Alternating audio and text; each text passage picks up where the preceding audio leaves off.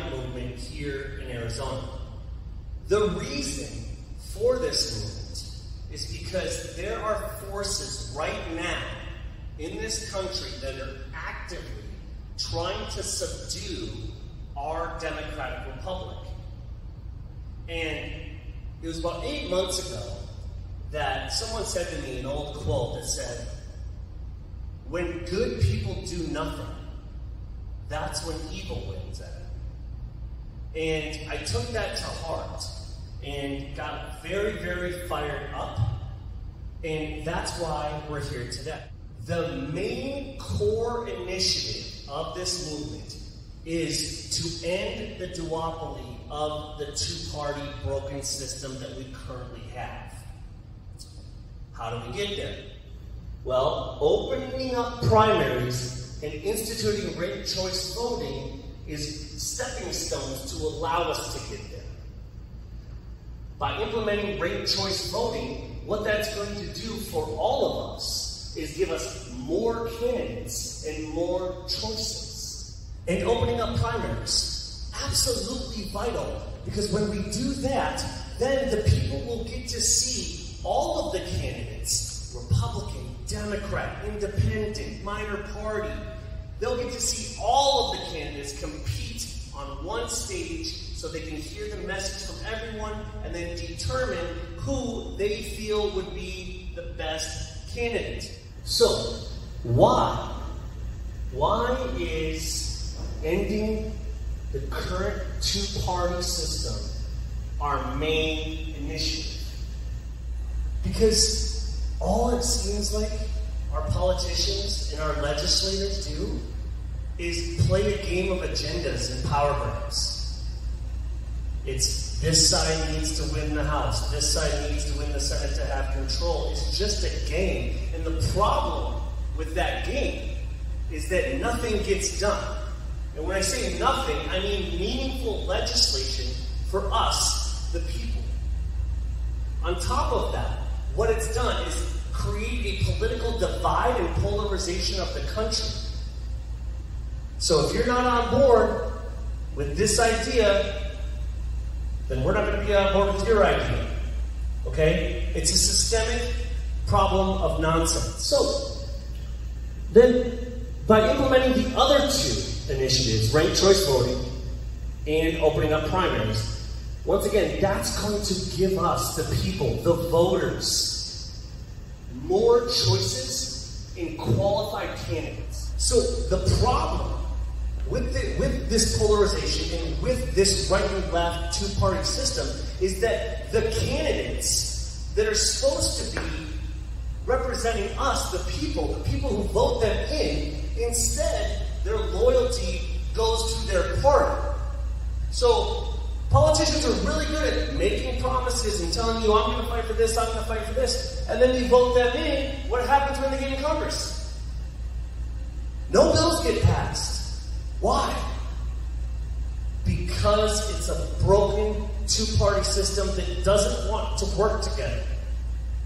The word partisan and bipartisan to me is insane.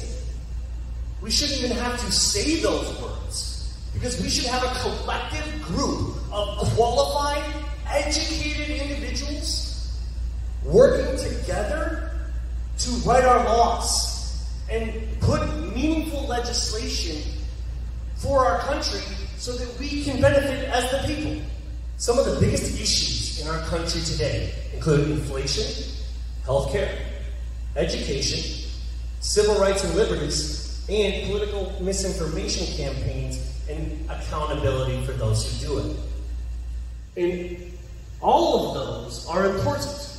And we've needed legislation, we've needed policy that gives us these things or fixes these things, but it never gets done.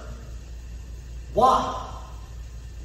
Because none of these ever get solved because we have two parties that are more interested in gaining power and gaining control instead of doing their job. Their job is to write and make laws that benefit society, us, the people. They're not doing that, so what are they doing?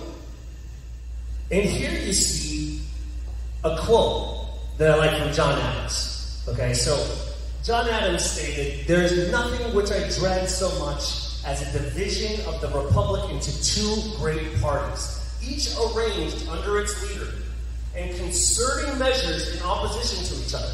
This, in my humble apprehension, is to be dreaded as the greatest political evil under our Constitution." I want that to sink in for a moment. One of our founding fathers said this.